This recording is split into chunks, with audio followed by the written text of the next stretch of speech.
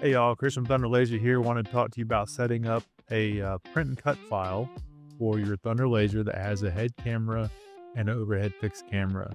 For this example, we're going to be doing a little Halloween themed leatherette patch, if you want to call it, on our Thunder Laser Titan using LaserMaker. So I've got a UV printer, which is what we're going to use as the print medium. You can, of course, use other print mediums, say like dye sublimation. Uh, that's a common one, but I'm going to be using the UV printer. So when we go to set up the file, we got to, create basically two files, and the two files have to uh, work together so that you get the optimal output from the laser and you get the optimal output from the printer. So in my file setup, and I'm using Affinity. It's a pretty inexpensive software. You can use your other softwares. You just need to be able to manipulate your graphics, export a vector file, say PDF or SVG, and output the PDF or whatever format your printer requires, right? So nothing particular here about Affinity makes it the go-to. It's just what I have. So over on my layer setup, you can kind of see some of the basic shapes that I have. So I've got my marker for LaserMaker. It's going to use solid black circles. We're going to use two per basically grouping. Right now I've got an 8mm circle. Smallest you want to go, say 6mm, and you can go larger than that. Probably wouldn't go over, say 20mm. At that point, you're getting kind of extreme large.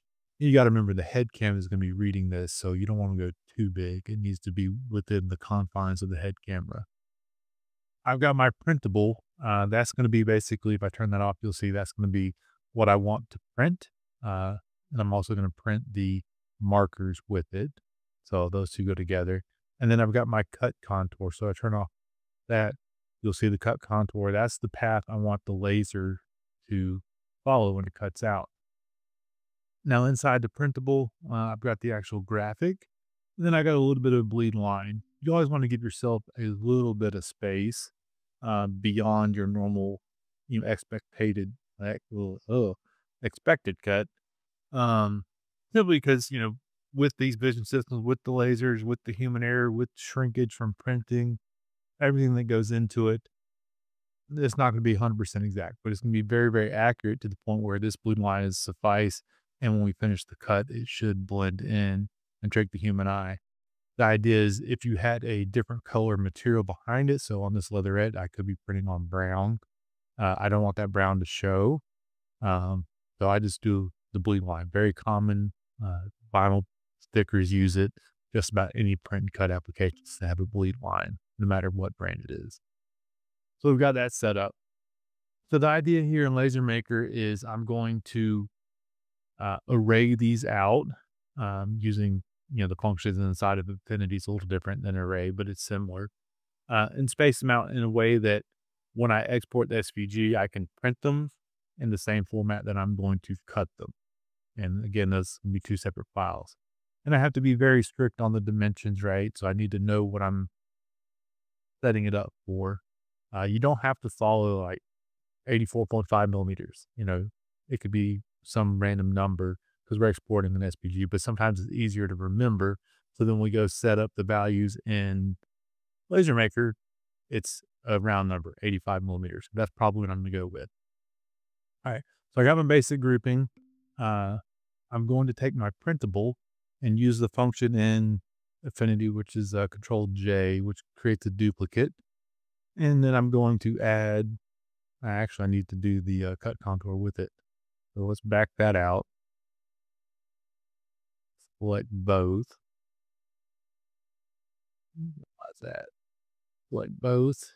And then Control J or Command J, whatever you want to call it. And then I'm going to add in 85mm to the X direction, and you'll see it creates a second copy.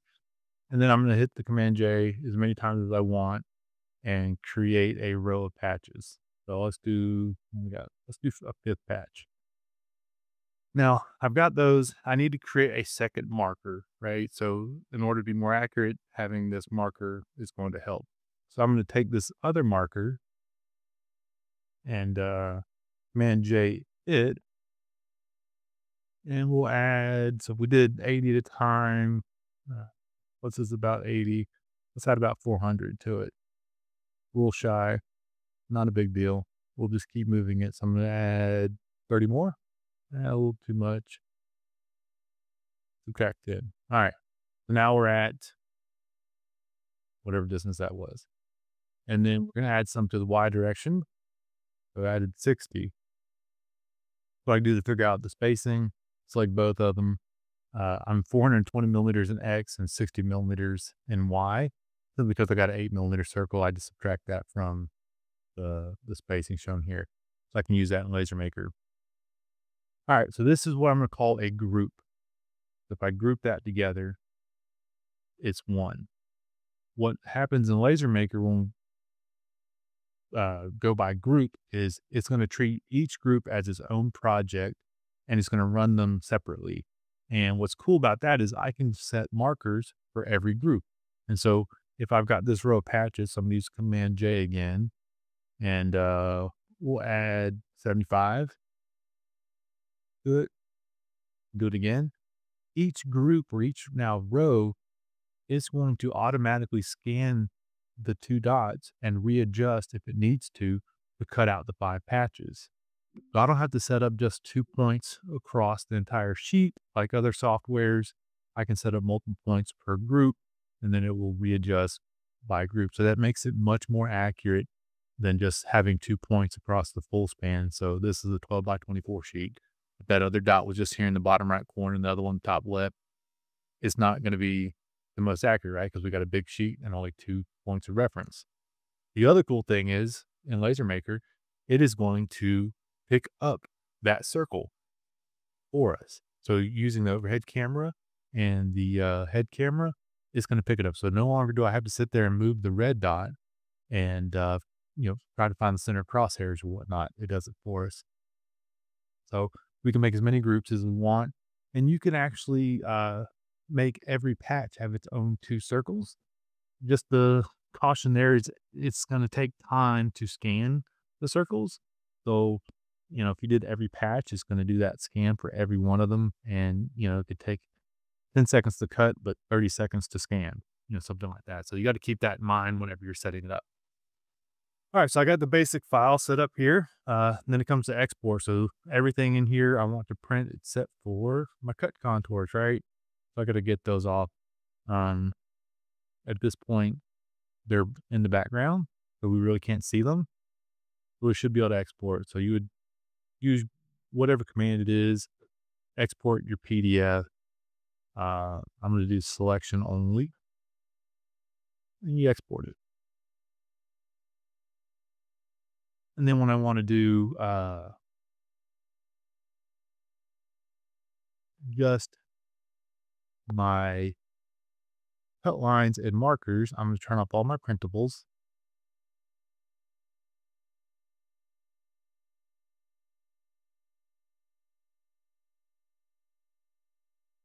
And now I've got just my graphics that I need to export to then re-import into my cutting software. So I'm going to do this as a SVG, selection only again, export.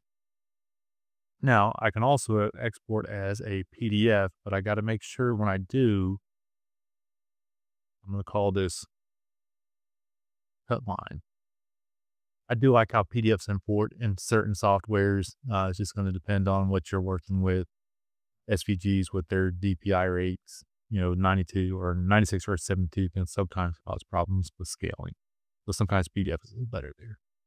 But as you can see, you set up 2 files. One's going to be your print, one's going to be your cut. And we got to marry those 2 at the finish line at the laser. So next thing to do, go print, and then we'll go set up LaserMaker, and we're actually going to cut this out. This is part 2 of the Titan print and cut with the LaserMaker using the overhead camera and the head camera. Part 1 was me kind of showing how to set up a video for print and cut, or your file for print and cut, so that you could have your printable graphic and your cutting graphic. I've modified that a little bit for this example. I'm using regular printer paper, and when I did that tutorial, it was based on printing on like a wider sheet of acrylic. So this is what we've got. All right, so for setup, I've got LaserMaker here on the screen. Going to import my file that I exported. So I'm going to go to File, Open, grab that file. I've got it as a PDF, and it's got some data in there, some vector data, and going to have to trim it out a little bit to make it work for LaserMaker, depending on what I exported. So in LaserMaker, I'm going to delete some shapes that aren't needed. These are basically we're blanking circles for the white background for the marker dot. And then I'm going to set my layers up for print and cut. Now in LaserMaker, you will put your locating dots on a specific layer. It's going to be, or a specific type of layer. It's going to be a mark layer. And then your cutting graphics will be on one of the other layers. So I'm going to use this red layer. In a sense, I'm cutting paper, high speed, low power is really all I need. And so this is it. That's my file set up. This is a basic one group print and cut, and we've got it set up. Now in the machine, I've got a piece of paper in there with this graphic printed onto it from a regular household printer. And I just kind of haphazardly place it into the machine. I don't have to worry about lining it up too terribly well, right? The cameras are going to do the work. So going into the LaserMaker, we'll hit processing start. And because I have a mark layer, it's going to pull up the camera data. So it's going to do a screen grab of what's on the bed. And then it's going to present that to us for picking where our circle dots are.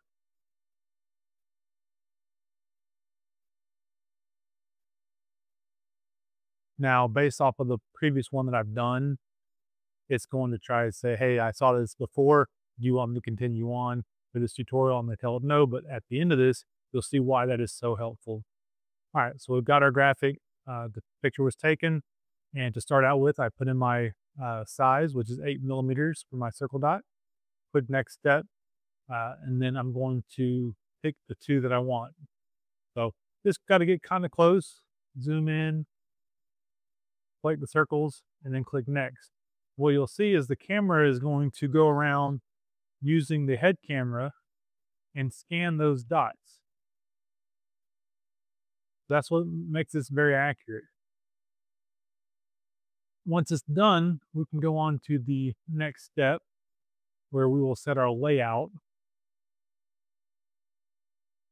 And for this one here was just a 1x1. If we had more groups that had more of the locating dots of the same pattern, we would enter that in. But we're just 1x1. So I'm going to select that and then click next step. Then it's going to send this down to the machine, and the machine is going to run it. Now, while it goes to run, it goes to verify those dots again, and then it will process the cut file.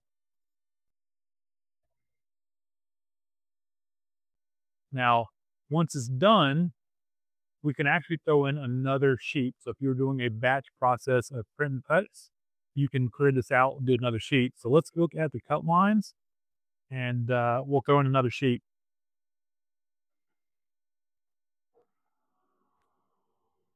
So the thing to look at is how clear your bleed lines are from one print to the other, or to being even, and then top to bottom.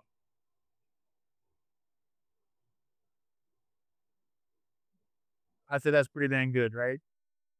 So I'm going to move that out of the way. Take another one identical to it, throw it in there. We'll prep the camera for another angle of this. And then go back into this software and say, process new material. And then my hands are off the machine. My hands are off the mouse. And it is going to go through looking for those dots again. After updating the images. And it's going to cut it out a second time for me.